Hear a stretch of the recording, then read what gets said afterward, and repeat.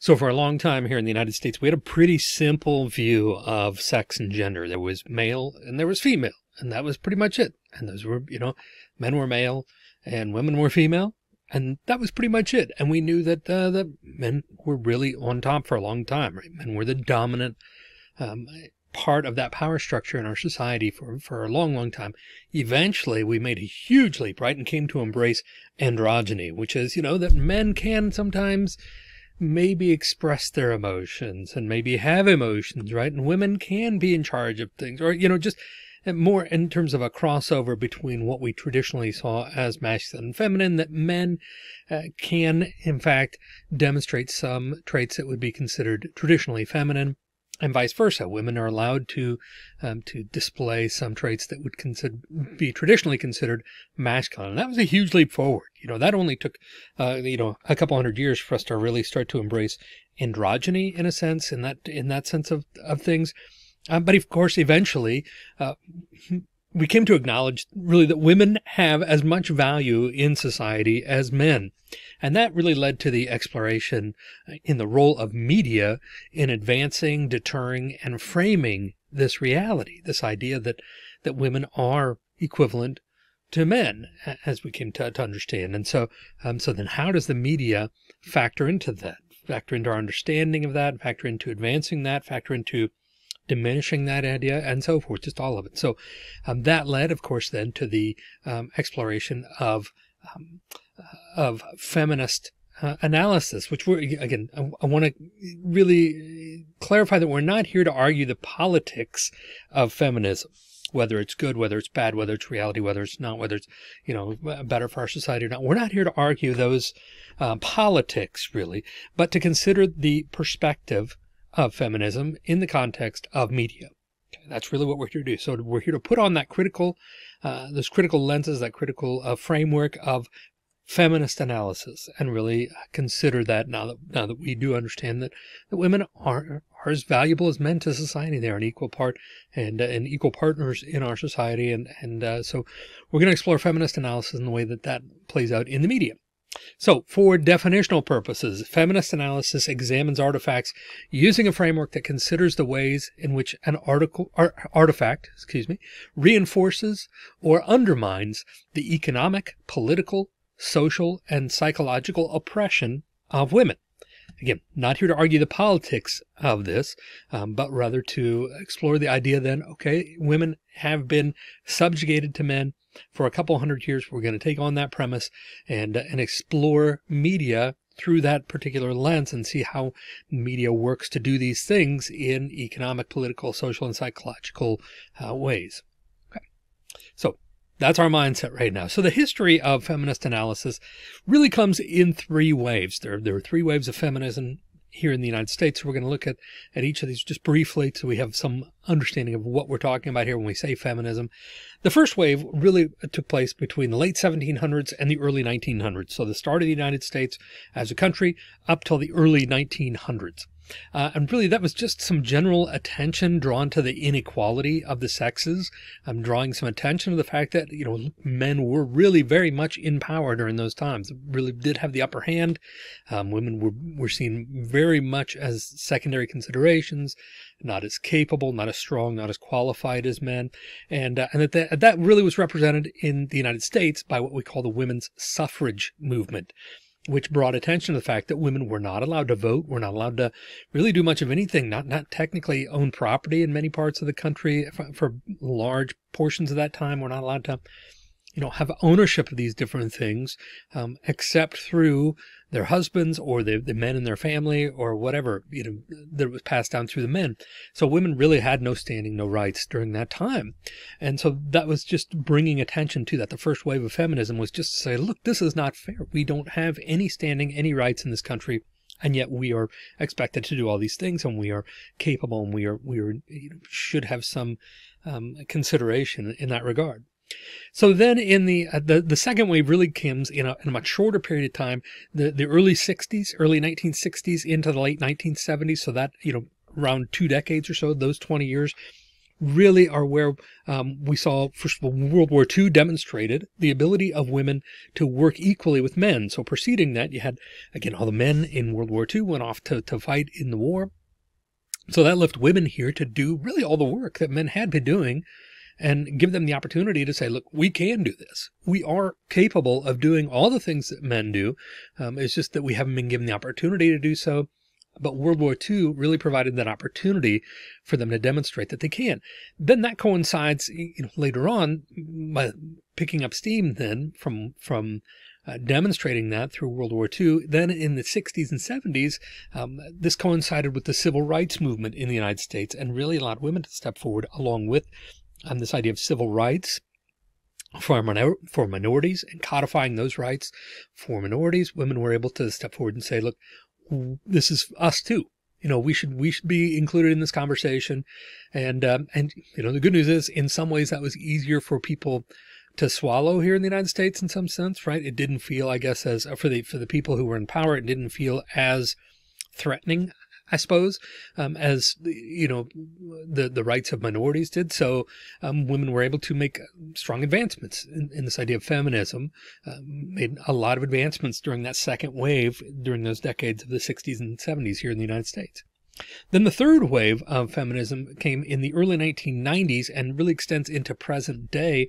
And here we see an emphasis on marginalized women. So by that we mean women of color, women in lower economic classes. So not just women as a whole. That was the early parts of feminism were just women, period, full stop. Women deserve these rights. Women should have equal standing. Women should have protection under the law for these things. So that was just all women. But then, of course, even after that, you had certain women who, after those things were recognized and granted, certain women were able to access them more easily than others. So this third wave of feminism starting in the early 1990s has focused on, not just women specifically, but women in particular who have been marginalized within that movement, even so, right? Women of color, women from lower economic status, economic classes who may not have the money to pursue or to press these kinds of advantages. So you have women in these different subsets that are really starting to be recognized and to push for their own recognition and rights within that. So we had these three waves of feminism, and so now that's just a very, very, in a nutshell type of history of feminism, and delivered by a very privileged middle-class white guy. So take it all with a grain of salt and do your own exploration of those things, certainly by all means, but just trying to give you some understanding of that framework then. So the major premises and how this relates to feminist analysis, where this comes from then, are, first of all, that women are oppressed by the patriarchy. Feminist analysis, for our understanding, for our exploration of this, we need to take that mindset on. Again, setting aside the politics of whether or not we think that's true, whether or not that's something that is part of our own belief system.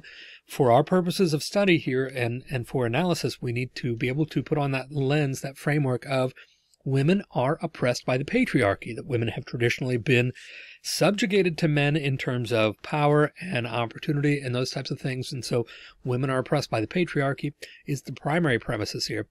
Then this idea that Western culture is deeply rooted in patriarchal ideology. So that our country really was, when we talk about the history of our country, right, we talk about the founding fathers.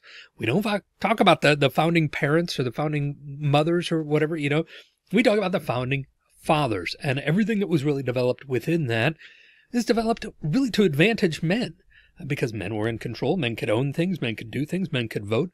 And so even deeply rooted in our history is this idea that men are obviously better than women and superior to women and should have those rights and advantages, right? So Western culture is deeply rooted in that patriarchal ideology that privileges men over women. While sex is determined by biology, gender is determined by culture. So sex is a biological thing, and it's a physical thing. It's very clear, very, very transparent. Male and female, that's what we mean when we talk about sex. But when we talk about gender, we know that is determined. That's a social construct. Gender is a social construct. What is appropriately masculine? What is appropriately feminine? What is in between there? What is not a part of any of that? Where does all that fall on that spectrum? That is all determined by our culture. and the culture decides, really what's appropriate for what gender. So we need to distinguish between those things as well. That sex is determined by biology, gender is determined by culture, and then the gender issues, which is at the heart of feminism, gender issues play a part in every aspect of human production and experience, including the production and experience of media artifacts, right? So the media that we're looking at was created by someone with some idea and some belief and some sense of purpose and value and things. And those are all informed by gender issues. They were created by a person or persons who, subscribe to a particular gender, who see that gender as a part of themselves. And so that then informs every aspect of our lives, including what we create and what we take in as media, what we view as media and the different artifacts that we see. Okay, so gender plays a part, and it has a role in all of that, the production, in the experience of those things and everything. So, okay, those are the major premises of feminist analysis. So those are the things that inform this framework.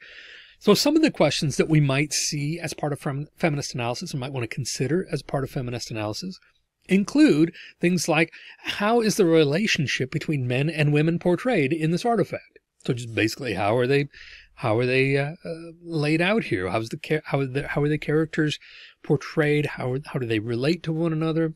And what visual perspective are they provided in this artifact, or what kind of language are they using, and so forth? What is the relationship between men and women here?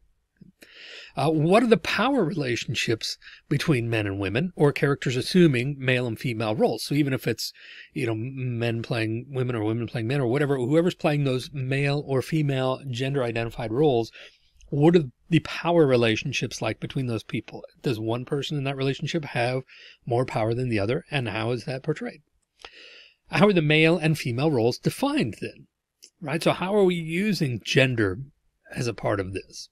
How is masculinity defined and portrayed? How is femininity defined and portrayed? And how is everything in between there portrayed? What constitutes masculinity and femininity as it's portrayed here in the artifact, and how do the characters embody those traits? Do the characters take on traits from opposite genders? So if somebody the character has been portrayed primarily as masculine, do they take on some feminine traits? They display that kind of androgyny there. And vice versa. Do the feminine characters take on masculine traits? How so? And how does that change the other's reactions to them? So when you see a masculine character take on a feminine trait, how do the others relate to that? Do they look down on it? Do they think it's weird? Do they accept it? Is it not just a part of the conversation at all? What are the reactions to that? What does the work reveal about the operations?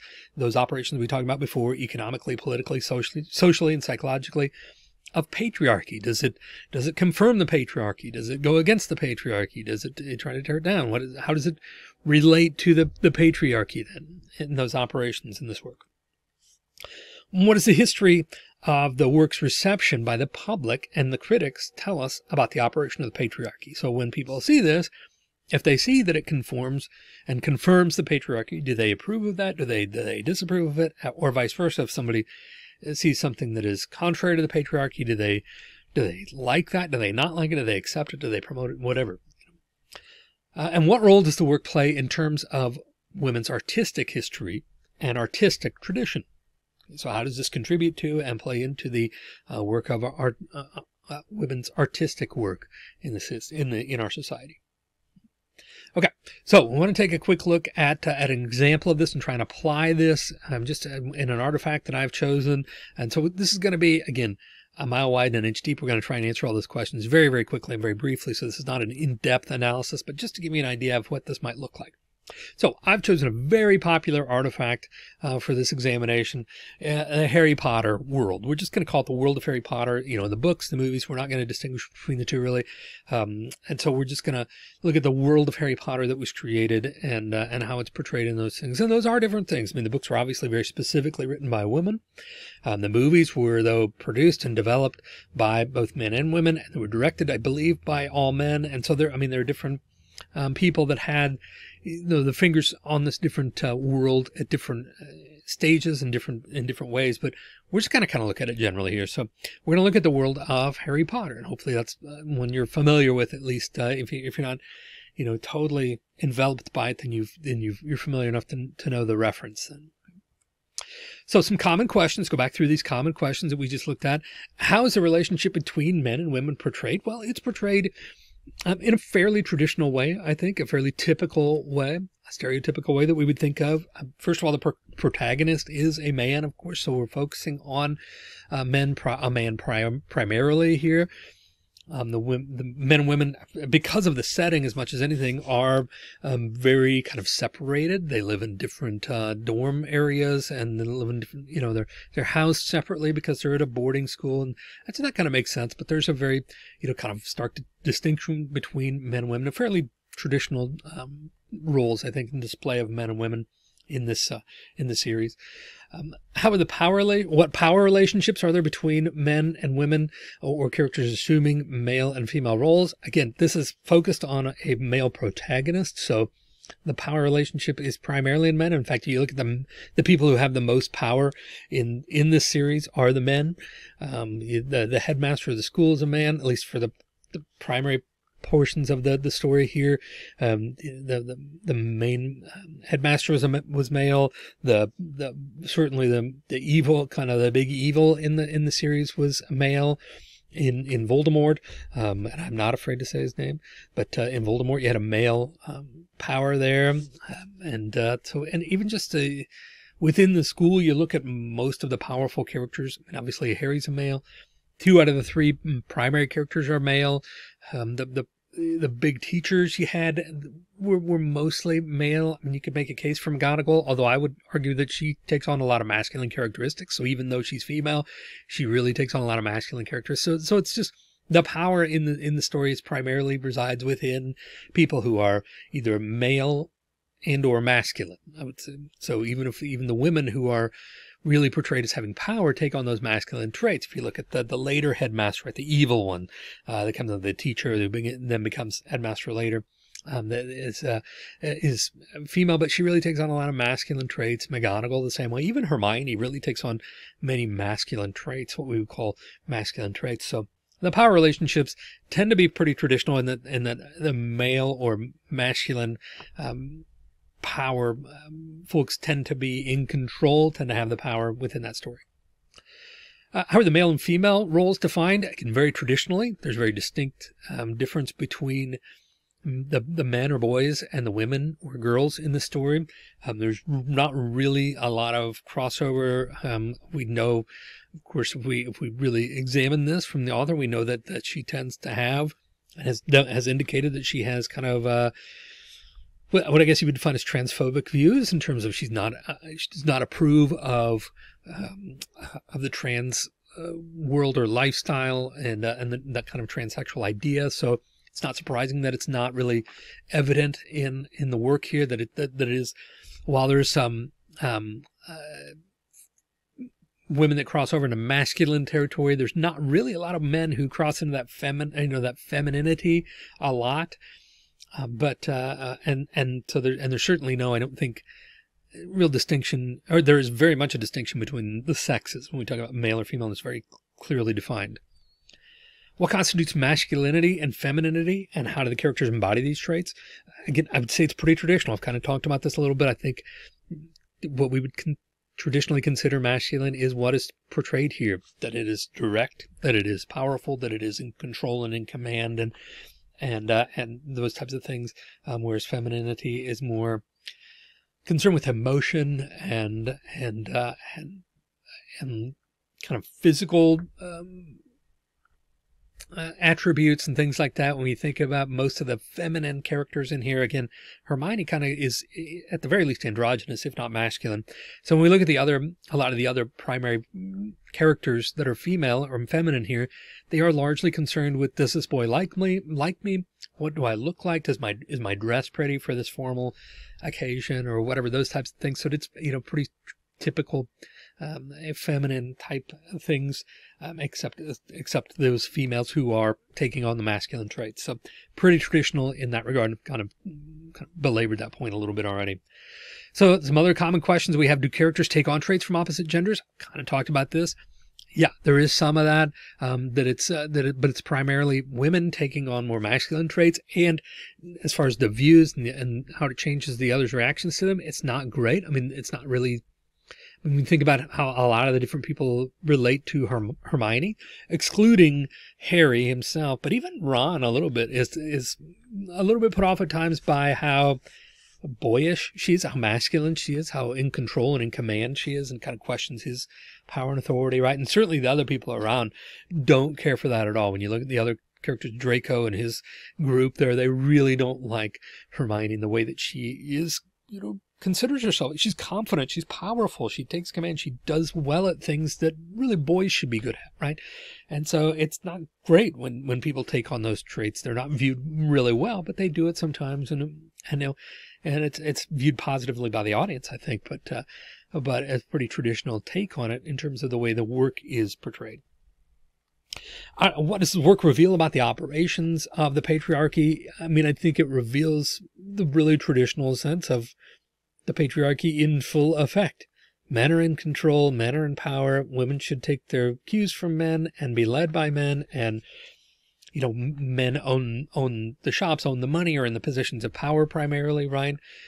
So we look at it in all of those senses: economically, politically, socially, psychologically. I think it's a very traditional perspective on the patriarchy, and reinforces, in essence, what the patriarchy is. What does the history of the work's reception by the public and critics tell us about the operation of the patriarchy? I think it tells us that we're comfortable with it, that we're used to the patriarchy in that regard, that it's a comfortable story in the sense of it doesn't really contradict a lot of those things, although it does give us just enough of the modern idea of feminism, with Hermione being a strong character and really showing the boys what's what, really is the best at a lot of the things they do. I mean, should she be the primary character here in the story? Maybe. She deserves her own story, I think, that she's that powerful a character. So what does it tell us about the reception, though? That we like I think that we like the safety of what we're used to, what we're accustomed to, and that it conforms to the patriarchy in that regard, but gives us just enough, moments of, yeah, women can do things too. So a lot with Hermione, and then of course with Mrs. Weasley at the end. So spoiler alert, this has been out a long time, so I think I'm safe here, but spoiler alert, when Jenny is under attack, right? When Jenny is being attacked in the final battle, and Mrs. Weasley comes in and storms in, and not my daughter, whatever, and takes a strong stand and really protects her and comes up strong there. And in a lot of ways, Mrs. Weasley shows some masculine characteristics. So we like that too, that she's independent, she's capable, she's whatever, but also that they're still portrayed within the safety of the patriarchy. Mrs. Weasley is primarily a concerned mother and a housekeeper and a loving, caring, emotive type of character, except she does have that strength too within. And so we like that that's safe as well, I think. So there's very traditional patriarchy displayed with just enough taste of the sort of the second wave, I guess, of feminism, to make us feel like, yeah, this is kind of progressive, but not really challenging too much of what we are comfortable with. What role does this play in terms of women's artistic history and artistic tradition? I mean, a lot has been made out of the fact that this series was created by a woman, and about her circumstances. If you're familiar with that she was a single mom who didn't really have a lot economically. It was kind of in a welfare type situation when she wrote this, and then obviously became extremely successful. So it's been a real boon for, I think, the idea that women can be creative, women can do whatever, and has had a significant role within that. Although I think, again, the work and the author themselves are kind of safe within our traditional understanding of the patriarchy. And so kind of mixed bag there in terms of feminism. It was written and created by a woman, and that's fantastic. But that woman is fairly traditional, and the work itself is fairly traditional and safe and comfortable, and that made it, I think, more broadly popular, more broadly accessible to people too, that it didn't challenge a lot of those things. So kind of a mixed bag there. But anyway, so that's just a quick rundown, a quick analysis of Harry Potter in terms of feminist analysis. So I hope this gives you some idea of what we're looking at with feminist analysis and a better idea of what goes into that, and how to lay that framework of feminist analysis over an artifact, and that the next time you view any artifact, it'll give you a new perspective on what it might indicate about the traditional perspectives of the patriarchy and current ideas of feminism and feminist analysis. If you have questions about feminist analysis or about any other kind of critical media studies or anything at all related to this, please feel free to email me. I'd love to hear from you there. In the meantime, I hope that you have enjoyed this discussion and that you will continue to broaden your perspective in terms of the frameworks and the critical lenses that you have in your tool belt as we continue to be critical analysts of media in our society.